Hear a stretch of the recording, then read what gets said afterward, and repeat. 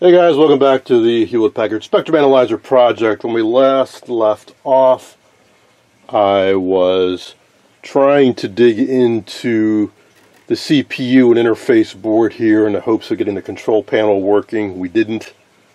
Perhaps I need to replace the 68230 chip. Jury's still out on that because I don't know if the status lights are coming up like they're supposed to or not. There's 14 LEDs on here. They all turn on, they all turn off. I don't know if the sequence of them turning off is right or not. Okay, moving on. I'd mentioned that we're missing the internal 10 megahertz oscillator. And I was thinking this was a high precision option, and if you didn't install this, there was a low precision 10 megahertz oscillator somewhere. But no, I don't think that's the case. I don't think there's any oscillator. So, based on some viewer suggestions, I'm feeding one in. And I was told a 10 megahertz sine wave from 0 to 10 dBm would be sufficient. So we're going to use my Hewlett-Packard 8662A. I already dialed in 10 megahertz plus 5 dBm going into the external reference in the back of this unit, and I flipped the switch to external reference. Power this up. Now I want to be clear too about this display. If I leave this plugged in to a live outlet and have it turned off so it's in standby mode, when I turn it on, this display does not come up. I have to fully power cycle it.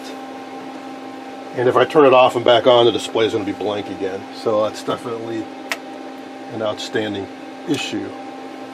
But if I do that from a cold start, turn it on, the display should come up.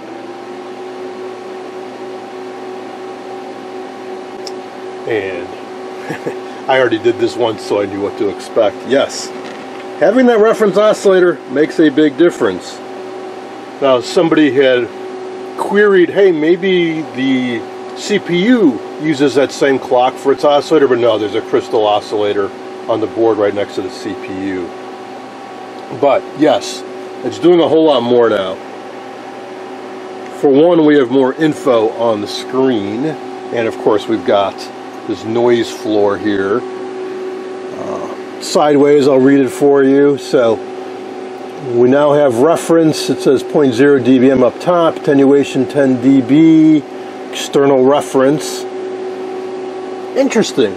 When I did this before, remember we had a red LED on this that said 249 unlock.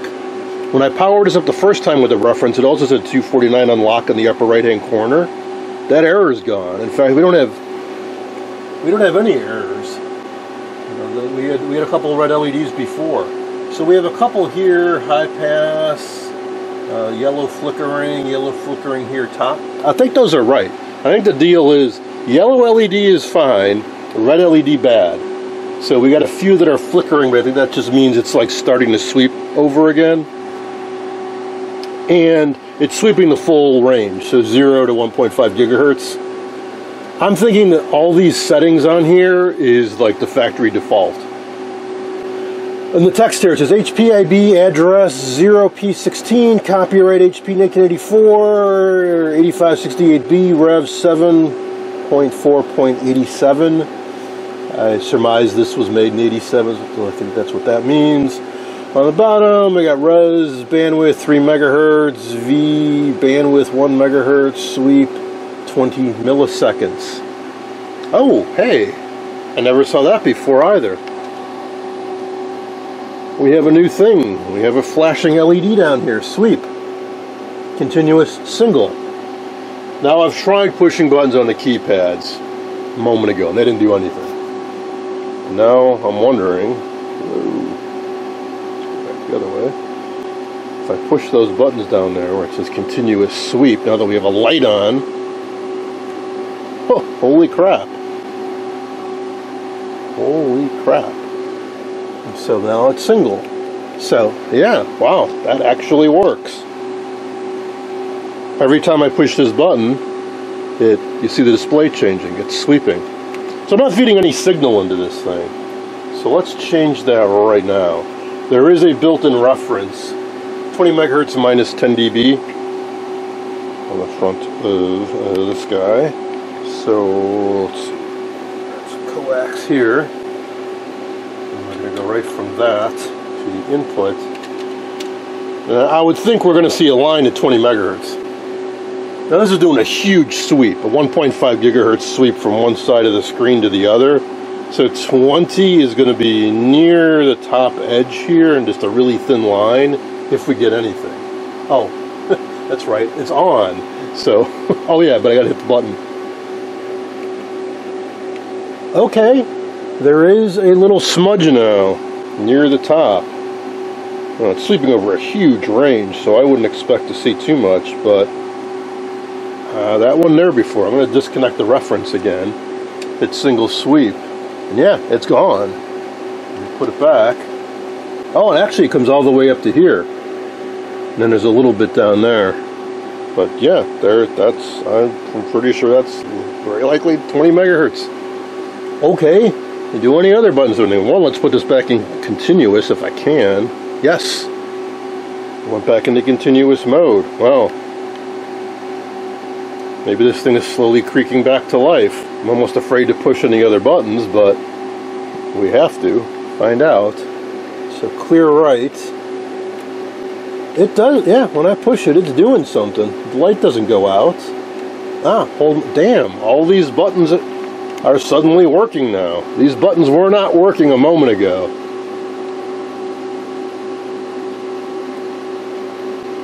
Wow.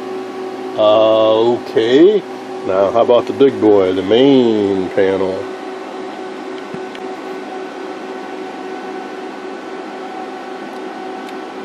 Wow. Okay. Damn. Did this thing suddenly just start working?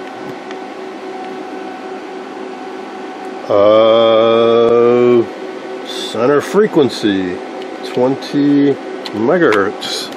Oh, yes, it is working. Wow. Okay, I swear, before I started recording this video, I did the same things, and these buttons were not working. I also noticed now our red light is coming back on over here. And we are getting an error message here, not exactly. But anyways, yes, so now I put the center on 20 megahertz. So now we have our spike in the middle. Let's see if I can... Boy, it's noisy in here with all these fans on. Well, let's turn the lights down, try to get this a little better. And one thing that I don't particularly like is with the intensity. When it's really low, you just get the grid. You have to turn it up pretty bright. I still can't see any of the lettering. To get the lettering, I have to make this brighter than I kind of like it to be. And I wonder if inside there's somewhere. I have other devices where there's a separate, like the HP 2465B scope. They have I believe they have a separate brightness for the text versus the signal. Because I don't like having it that bright on the signal with the text. Anyways, let's change the bandwidth for the start and stop frequency. So all I'll do is start frequency. Yeah, it changed. Let's do 10 megahertz. And for the stop, let's do 30. So stop, 30 megahertz. Oh, now we got a little blip down in here, 20, basically. Thought it'd be taller though. I don't know how to do is change the zoom. Try that. I'm rotating the knob on the front. As I rotate the knob, our little blip, that must be the cursor. That little, we got a little dot that's moving now. Oh yeah, and when I stop moving it, or maybe not. Yeah, things slightly unstable, like the center frequency keeps shifting from 20 to 19.99 megahertz. Not a big deal. The same up here, the counter zoom. Well, let's see, I change the attenuation on this. Oh, I can change the signal input too. I just switch from one input to the other and back.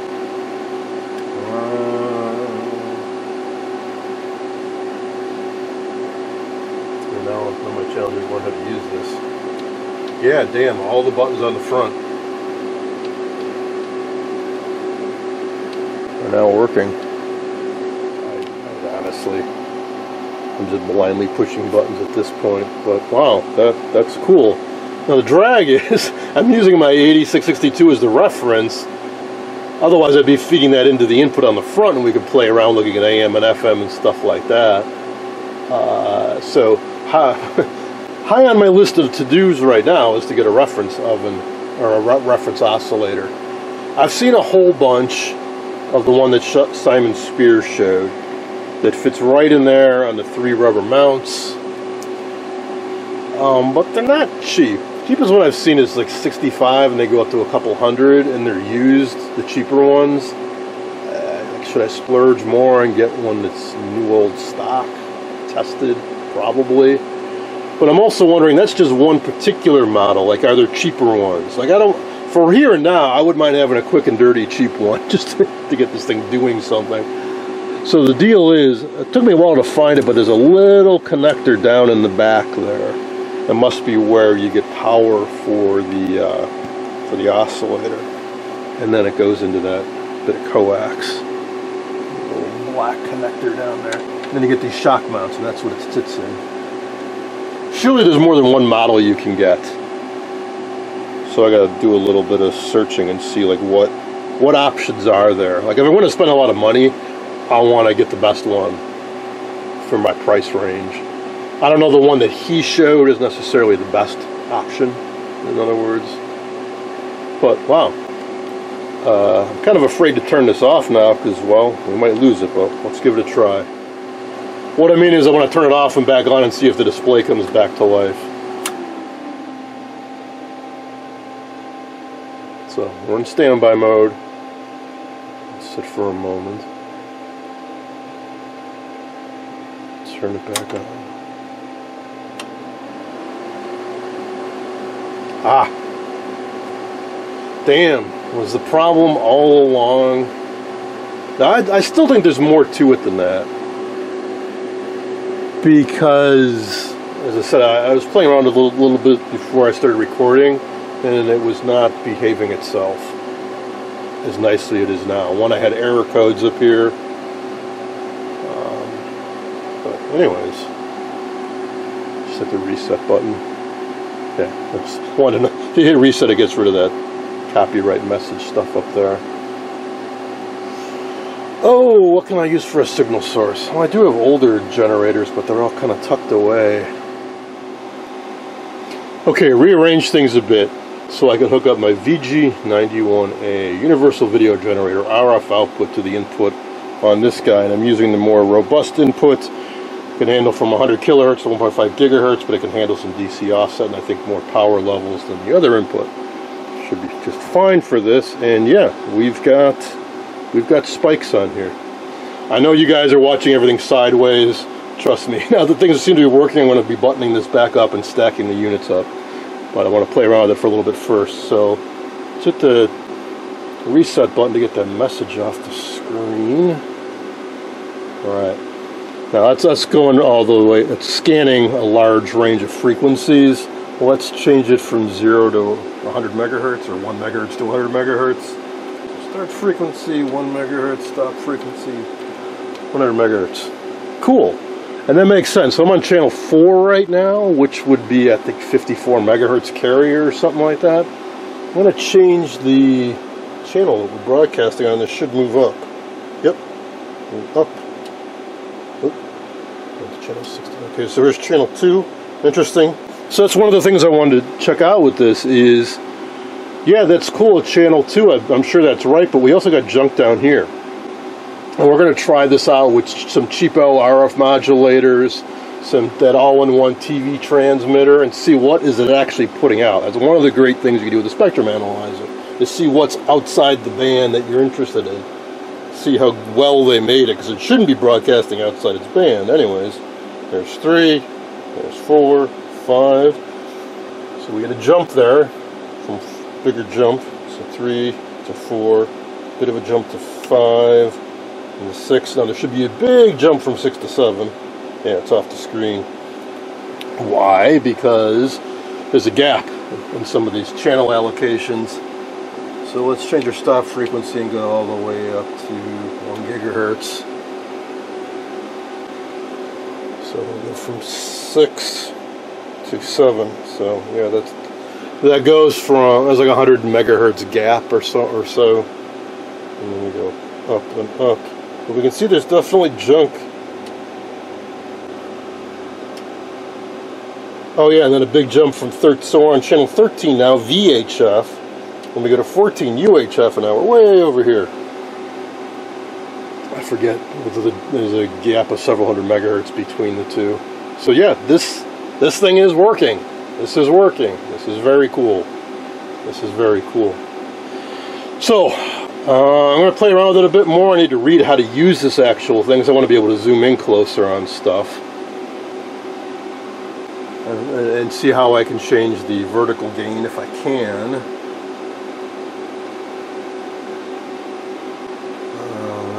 Let's go back to channel 4. Try to zoom in on that better horizontally. And I want to put this back together. I got panels off and screws laying around and stuff.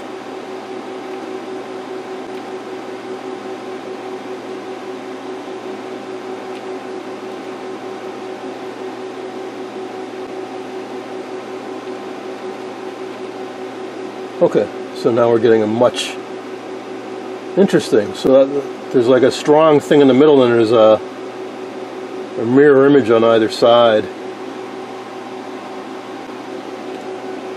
Because it's interesting because in a real NTSC broadcast, you're supposed to suppress one of the side bands. Not completely, but I don't think they're suppressing anything because we have a mirror image around the center point there. So I think for this piece of test equipment, they didn't bother with suppressing one of the side bands, and they just left it. So that'd be a AM modulation. But once I got this button back together, we'll play around with it more and look at AM and FM modulation and stuff like that.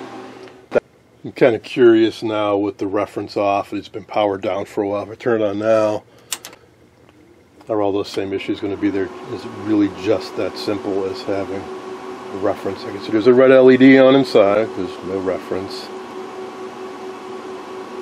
And yeah, the display's not coming up. And the buttons don't work. Wow. I never, ever would have figured, until I was told better, that not having the reference would mean basic things like the control panels don't work. I would have thought the display would come up and it would say like reference not detected or something like that. You'd have some idea what's going on. Alright, well I think I'm going to leave off here. So I gotta, one, read up on how this works, button it up, find an oven or oscillator of some sort, and that battery, they still make them. They look actually quite a bit just like that. I can get them on Amazon, so I think I'll get a new battery for it too. And I want to share this with you guys because, boy, I mean, when I went to bed last night, I was thinking, man, maybe I'll never get this to work, or it's going to take me a lot of money. I got to be, most of the spare circuit boards I've seen online are in Israel and other places around the world. Like this could be a months-long, hundreds of dollars adventure. But just like that, it seems to be working properly. How cool is that? I still don't recommend you dive into getting one of these unless you really want to go through this, because I think I just got extraordinarily lucky. There are expensive parts in this. So yeah, it's one thing to replace some integrated circuits and that, but like the RF input, there's an attenuator module of some sort back here, a YIG oscillator. There's some hairy RF stuff down in there that is not trivial to troubleshoot or replace or calibrate, that kind of thing. But yeah, this is psyched. This is exciting. So that's it for now. I want to get this video edited and posted. So thanks for watching.